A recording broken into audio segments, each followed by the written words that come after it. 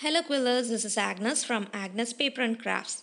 Today we are going to see how I made these quill honeybees with the wings.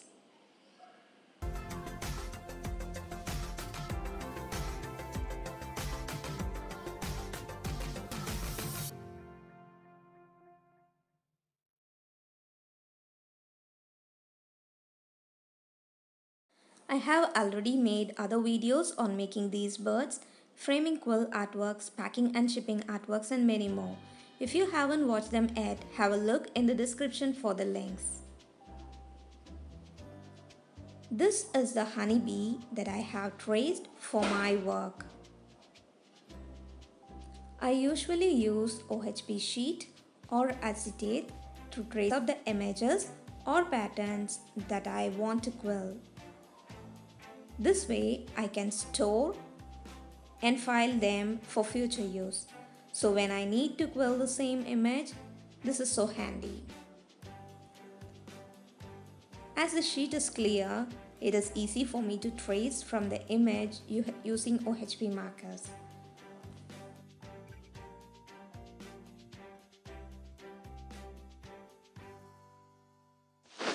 Next, I transfer the picture to a black cardstock on which I will be quilling. This is the outline of the honeybee that I drew, and I then fussy cut the image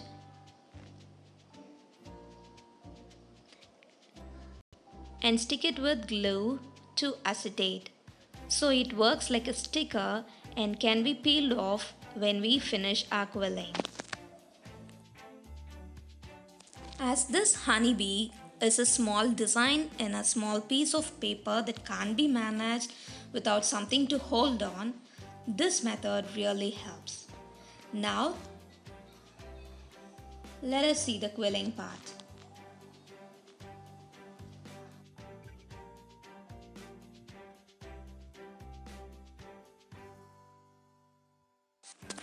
Using a small strip of black, I'm just making a small tight coil.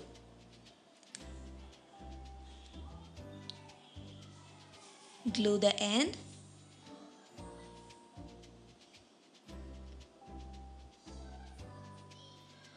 And press it to get an oval shape. And take another piece of paper and roll around the previous oval in a loose form.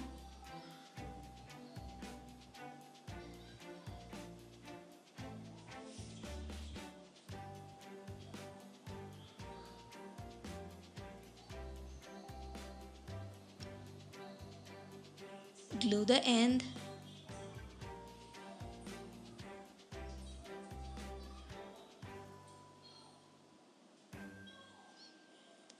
And press the excess end in a bent manner to form the mouth part of the honeybee.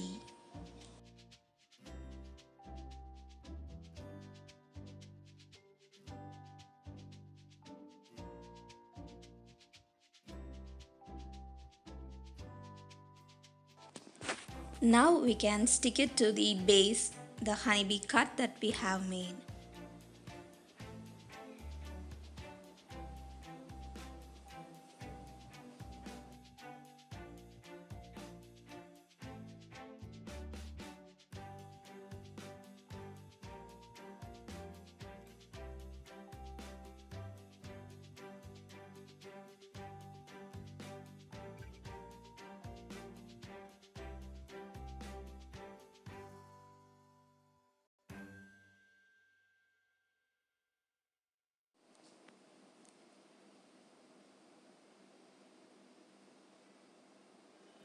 For the body, it has two colors, yellow and black.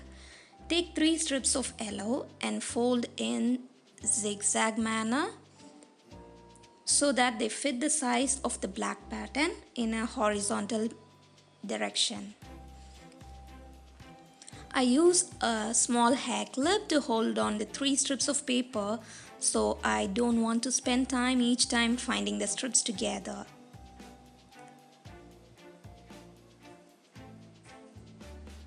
When they are in the enough length, I cut the end and then glue them to the body. In the same way, I use 3 black strips and make zigzag folds in the same horizontal direction. You can have a check between the folds so that you can make sure it fits exactly the size of the body.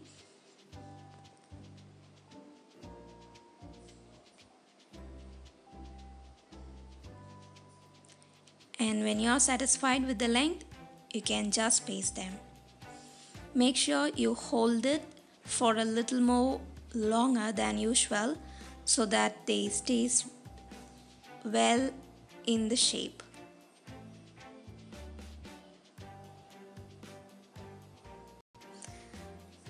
And now for the body, the tail, we can use 2 strips of paper so that it is even more thinner, and then fold in zigzag manner but in vertical direction. It will be having 3 layers. First the black, then a small layer of yellow, and then again black.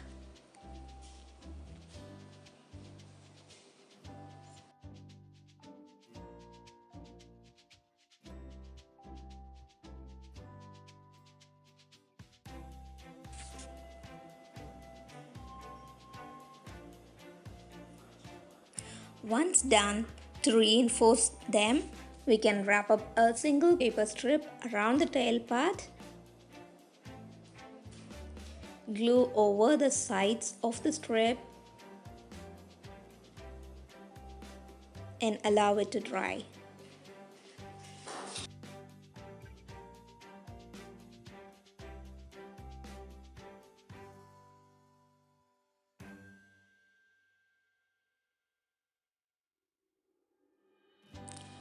Once done, we can peel off the honeybee from the acetate sheet just like a sticker.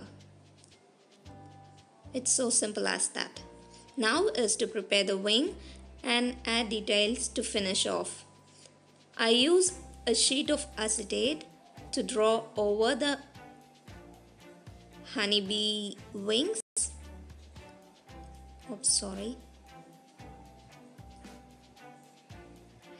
And then I turn them to the other side and draw again on the back side of the acetate. Trace them out along the same lines.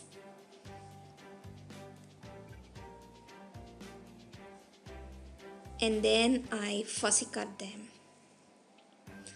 This is a simple way of making wings, and I have used OHP pens which are permanent markers, so they can write over the acetate and they stay perfect.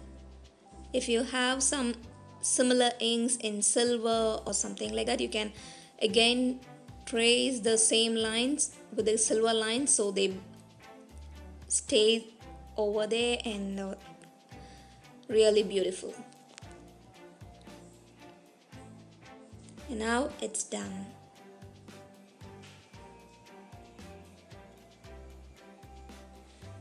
And next we can make the legs and the antenna like parts using just single strips of paper. I just cut small strips of paper for the size of the legs and then just paste them to the base of the body.